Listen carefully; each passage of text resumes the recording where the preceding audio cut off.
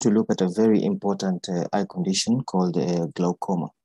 So glaucoma is a problem of the eye, specifically increase in intraocular pressure, which ultimately leads to damage of the optic nerve, consequently affecting peripheral vision and ultimately even the central vision.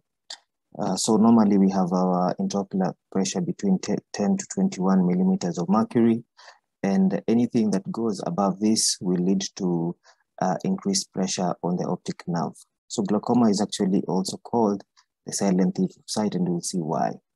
So in terms of distribution, glaucoma is the second most common cause of blindness and accounts to almost 12% of all the cases of blindness that we have globally. So as you can see, it's actually a big global problem. So how does this occur? So we've already said that it is because of an increase in intraocular pressure, but how does that really happen? Now, ideally, what changes our intraocular pressure is the flow of aqueous humor, which is produced from the ciliary body and drained through the trabecular meshwork. So when we have excess production of aqueous humor, more than it's been drained, or we're having a blockage in the drainage, therefore we'll end up having a buildup of the amount of aqueous humor and therefore the amount of pressure. This pressure will continue pressing on, one, the optic nerve, and two, the blood vessels that are around this area. That will ultimately lead to ischemia and necrosis or ischemia and death of the nerves around the retina area, and ultimately we end up having progressive loss of peripheral vision and ultimately the entire vision. So as you can see, this is normal. Then we have early glaucoma. We have some dark spots in the periphery. Then it's like the periphery is becoming darker and darker, moving towards the center, until now we end up having this kind of vision. Actually, it's called tunnel vision. So the risk factors for glaucoma include a family history, an older age, diabetes, cardiovascular diseases, other eye conditions like myopia, or if you have eye trauma, or if there's prolonged use of corticosteroids. So I mentioned the importance of aqueous humor and how that affects glaucoma. And so it's important we just understand the flow of aqueous humor. We've said aqueous humor is produced from the ciliary body and it flows from the posterior chamber and goes to the anterior chamber of the eye. And then it's drained via the trabecular meshwork, which is found at the iridocorneal angle, this angle which is here. So this is the normal flow of aqueous humor. So the types of glaucoma we might end up having, mostly we have primary glaucoma, which is made up of the two most common, open angle glaucoma and closed angle glaucoma. Then we have secondary glaucoma and congenital glaucoma. So this is what we'll really pay attention to, the primary glaucoma types.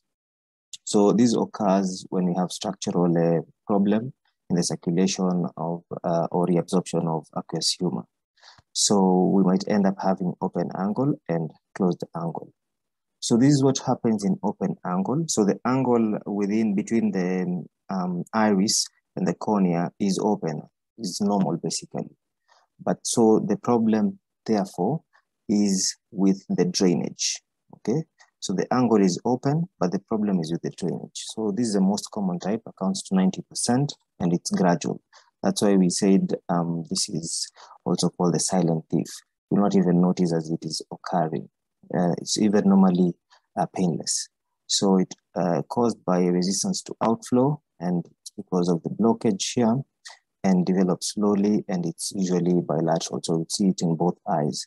So the causes of open angle is one, inability of the trabecular meshwork cells to function, therefore causing some blockage or defects in the drainage system. So more importantly, the angle is open. The second primary type is narrow angle closure glaucoma. And as you can see, the angle between the cornea and the iris is highly reduced, okay? And therefore the drainage of the trabecular meshwork might be okay. The problem is that the space where this fluid is supposed to flow is very small. Therefore, the flow will not be okay. So this is less common, and it is normally a sudden onset, and it's also usually painful. So actually it's treated as a medical emergency because it happens very fast and you have a very fast rise of the intraocular pressure. So the main important thing here is the reduced angle. Within this, then this obstructs the outflow of aqueous humor.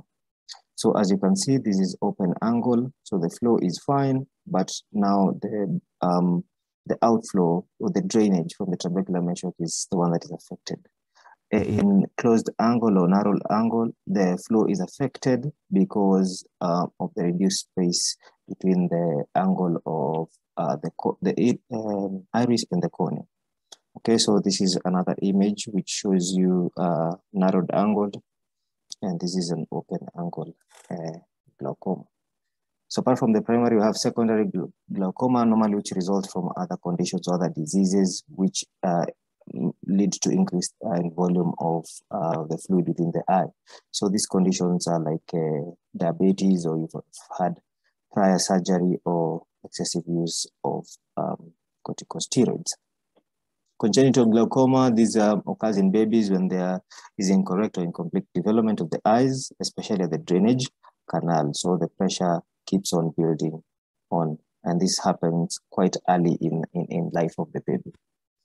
So the clinical manifestation, and we'll focus on open angle and the narrowed angle. So we have already mentioned open angle is painless, it's gradual, it has high intraocular pressure, but not as high as narrow angle. Then we end up having tunnel vision, and the only sign that is gradually progressive visual field loss and optic nerve changes. We may not have pain, we may not have very significant changes, but it's a gradual progressive peripheral visual loss. Then we have closed angle glaucoma, which is sudden and there's pain. So that is the feature of closed angle and how it can be differentiated. People will be seeing halos, they'll have red eyes, and as you can see, the intraocular pressure is very high, above even 30. And then there's corneal edema, then nausea and vomiting, and other symptoms that we might end up seeing. So more importantly, we might also have decreased vision and fixed mid-dilated pupil, also temporal headache and cupping of especially of the optic nerve area or the optic disc area. So the diagnosis, mostly we take history of when we had the onset of the visual problem and physical examination, especially of the visual field tests.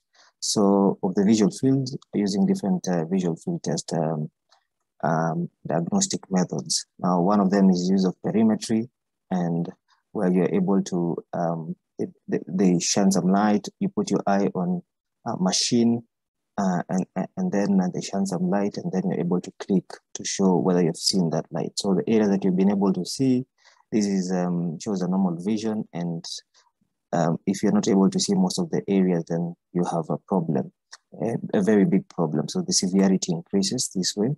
Or you can use a simple finger confrontational test where you're able to be asked whether you're seeing the fingers from which are being brought from different visual fields. Then tonometry, which measures the intraocular pressure, and we say like for open glaucoma, we have anywhere above 21, so 22 to 30 will be open glaucoma normally, and then closed glaucoma will be anything above 30. So tonometry works, they just put something like a pen of some sort, and a small ball hits the cornea, and then able to record here the pressure that it has. Then there's a gonioscopy. Gonioscopy, this one is able to use a mirror at an angle to actually shine light for you to see the angle between the iris and the cornea. So that be able to tell if you are having any adhesions, blood vessel aberrance, or reduced angle at this area. Okay, so the other one is ophthalmoscopy. So using an ophthalmoscope to actually try to visualize whether you're having cupping at the part of the optic disc. And you can see this is an indication of cupping. And this is why it's called cupping, because it forms depression because of the pressure that is being applied there. Now, management, the main aim of the management is basically for the client to maintain existing vision. It may be very difficult to recover vision and become very back to normal. The issue is where we have reached is you just try to prevent it from becoming worse. So it involves the non-surgical methods, surgical methods, and a combination of, or sometimes a combination of both. Actually, a combination of both is the best way. So non-surgical methods include use of medication, and the purpose here is to basically reduce intraocular pressure. So you can do this through two ways. One, physically constricting the pupil, because if you do so, you will end up increasing the angle. That we use myotics. Myotics are drugs that cause pupillary constriction. Classical example here is a drug called pilocarpine. Then the other way is by inhibiting production of aqueous humor. So you're given anti-aqueous humor production drugs or agents like timolol, carbonic anhydrase, or epinephrine or other osmotic agents. The surgical methods. So we have laser trabeculoplasty. So basically laser is shown into the trabecular meshwork and to produce scars and make now the meshwork a bit porous, and so that it increases the outflow of aqueous humor. Or peripheral iridotomy. Also here, a laser is shown through the iris so that it makes a hole through the iris and enables the aqueous humor to flow easily from the posterior chamber to the anterior chamber. Then we have cyclocryotherapy, which is basically using a probe which is very cold on the sclera around the pupil, basically at the ciliary body, so that you basically kill the ciliary body, and you reduce the tissue, you kill the cells around the ciliary body so that you reduce production of aqueous humor. Okay, so these are how the surgical methods are. So we said laser iridotomy, a laser is shown through the iris and then it makes a hole. So it will be easy for the aqueous humor to flow. It doesn't have to go around, so it can flow easily, okay? Cyclocryotherapy is use this probe, which is very cold, around, and you know around, this is where you have the ciliary body, and it will therefore consequently reduce the production of aqueous humor. Then laser trabeculoplasty. So laser is shown at the trabecular meshwork and making some holes and scars to enable more drainage or easy drainage. So thank you very much.